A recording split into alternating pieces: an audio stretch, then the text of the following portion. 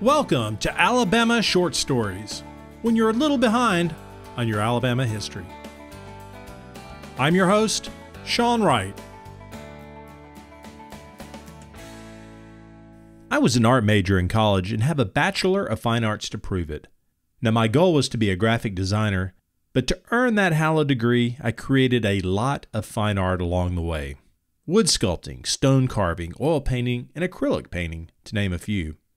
Now, some mediums more difficult than others.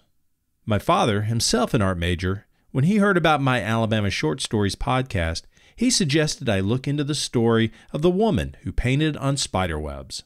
What? How does one paint on spider webs? Well, luckily, the master of the spider web painting medium spent most of her life in Huntsville, Alabama. Anne Clopton was born in 1878 in Fayetteville, Tennessee. In 1896, she moved with her family to Huntsville, Alabama. Her father, Professor R.S. Bradshaw, was to become president of the Huntsville Female Seminary, one of the first girls' schools in Alabama. As a child, Anne took drawing classes and she showed talent. When she was 11 years old, a teacher gave her art magazines to help foster that talent, and in one of those, she read an article about a German artist who painted on spider webs. Painting on webs intrigued her, so she spent years trying and failing to paint on spider webs, eventually mastering this unique technique. The article never mentioned how the artist was able to do this, so she had to figure it out herself. She even gave up playing with other children for a while she perfected this skill. Spider web painting is not new. Monks and peasant artists in the 16th century would gather cobwebs from spiders and caterpillars. They would build up layers of silk to be the foundation of portraits and landscapes. Now, this technique was unique to artists in the Tyrolean Alps in western Austria and northern Italy. These paintings were small, and there are less than 100 known in existence today. It was only years later that Anne found out that the German artist she was trying to copy was painting on thick layers of cobwebs, which would have made things much easier for her. Through persistence and by accident, Clopton became the only artist who could paint on individual spider webs. Now, Anne initially searched for spider webs around her home. She tried ones from shrubs around the house, but they were too thin and fragile. Anne would go to the attic of her home or the loft of a neighbor's barn for webs. They were usually coated with dust and so weak they would collapse before she could get them home. The only web she found she could paint on was of the common grass spider. Once she found her canvas, she then had to find the right paint. Watercolor paints wouldn't work because the paint would crack when it dried. Oil paints worked best because they took longer to dry, and it still had some flexibility that seemed to work on the web canvas. Once she perfected her process, Anne would collect webs in August and September, which is when she found they were the strongest, and she would make small frames out of cardboard. Anne would then take them to the web, place the frame underneath, and gently capture the web, which would stick to the frame naturally. She would then take a second identical frame and sandwich the web so it would stay in place. She could then store them and let them dry until she was ready to paint. There was a time limit on when she could use her webs. She would collect them in summer to paint on in the winter, and if she waited any longer, the webs would become too dry and brittle to paint on. Early in her career as a cobweb painter, she became somewhat of a joke around town. Not a day went by that she did not receive word from a housewife saying that her house had some first-class cobwebs and she should just run right over with a cardboard square and remove them. They figured if she just found a man, she would get over this silly hobby. Well, the jokes and comments hurt, but Anne continued to work on her art. Painting was her favorite part of the process, but she loved the hunt. She knew the habit of the spiders, and she would go in search of that perfect web.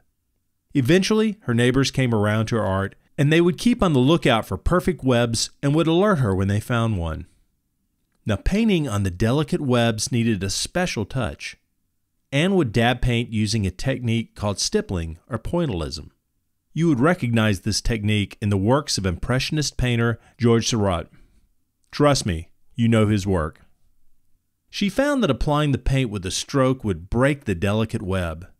She also found that she needed to thin the oil to make it flow, and turpentine worked best. Small portions would be painted and then allowed to dry. When the painting was finished, she would frame it behind glass to protect the finished piece. The painting on cobwebs was a time-consuming process. A small image may take a month of constant work, while the largest would be about 8 to 10 inches in size and could take as long as 3 months to complete. When she finally figured out the best way to apply paint, she started work on her first piece. She noticed that the weight of the paint was making the web sag, so she decided to end her work for the day and come back the next. The following morning, she was shocked to find that the spider had come back and repaired the damage by spinning a new web over her work. After spending a couple of hours fixing what the spider had done, her mother called her to dinner and she stopped for the day. Imagine her surprise that on the third day, she found that the spider had again fixed the web. It was then that Anne realized she would have to find a way to remove the web from its original location and away from the spider. Now, this story may be the first time you've heard of this artist, and if you live in Huntsville, you may be surprised to hear that it happened in your town. But back in the day, she was well known. She had been featured in magazine articles and on radio programs. There are even 2 pictures on permanent display at the Smithsonian Institute in Washington, D.C. In 1938, she came to the attention of Dave Ellman, host of the radio broadcast Hobby Lobby Show, not to be confused with the craft store today. He invited her to his show that was broadcast from Studio 8 at Rockefeller Center on the NBC network. That next year, she appeared with Ellman again at his Hobby Lobby house at the 1939 World's Fair in New York City to exhibit her paintings. She was also featured in the newsreel Industry on Parade that celebrated her art business as an example of an American free enterprise. In 1940, Universal Picture Corporation sent a representative to her home to make a motion picture of her painting process and story. It became part of Universal's Stranger Than Fiction newsreel, and it was shown around the world to soldiers in hospitals and camps during World War II. Dave Ellman became a big fan because in 1943, she was invited back to New York, this time to appear on a show that had moved to the CBS network. Dave Ellman was a big deal, so much so that when Ellman went on vacation on August 2, 1939, First Lady Eleanor Roosevelt accepted the invitation to be his replacement as host. The two would collaborate on shows for soldiers during the war. Even still, Anne had plenty to do that didn't involve spiders. Back in 1926, Anne, her husband, and growing family moved into a house on Triana Boulevard. She took a cedar-lined closet that was just large enough for a small table and chair to be her art studio. She raised 5 children and taught at Huntsville's Joe Bradley High School for 32 years, retiring in 1944. She also organized and led the first Girl Scout troop in Huntsville for 15 years. And to add one more hobby to the list, she bred Persian cats. Having cats and painting on cobwebs seems like a recipe for disaster. After her time in the classroom, Anne Clopton ran for Madison County Board of Education, the first woman to do so, but she was defeated by the incumbent. It is thought that Anne created more than 700 paintings over the years, most of which have been lost. Many are in the collections of private owners. Who knows how many of those are still around due to accidents or general deterioration? A lot of the paintings were destroyed at the World's Fair. People would poke holes in them to see if they were real.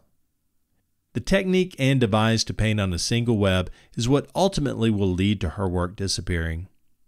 The German artists of the 16th century built up thick layers of webs for their work, which will help them survive much longer. Anne Clopton died on February 4, 1956, leaving behind her husband James Clopton, 2 sons, 3 daughters, 11 grandchildren, and 1 great-grandchild. Today, Anne Clopton's home is a local business called Dream Makers, a new age metaphysical gift shop and alternative health center. When owners Ron and Jareen Gray found out about the history of the home, they went about recreating Anne's closet studio and helping to preserve her history. They recreated the closet based on photos. When they moved into the house, they found brushes, paints, and other art supplies that are used in the display. Now it's a small museum celebrating the life and work of Anne Clopton. Painting on cobwebs is an art that has died out, but maybe one day there will be another child who will read about Anne Clopton painting on a cobweb and will want to try to do it themselves. Anne's art legacy is that she left her art and her techniques behind as a starting point. I hope you enjoyed this Alabama short story. If you enjoyed the story, do me a favor and tell one friend to give it a listen. You can subscribe to the podcast at Apple Music, Spotify, or wherever you prefer to listen to podcasts. See you next time at Alabama Short Stories.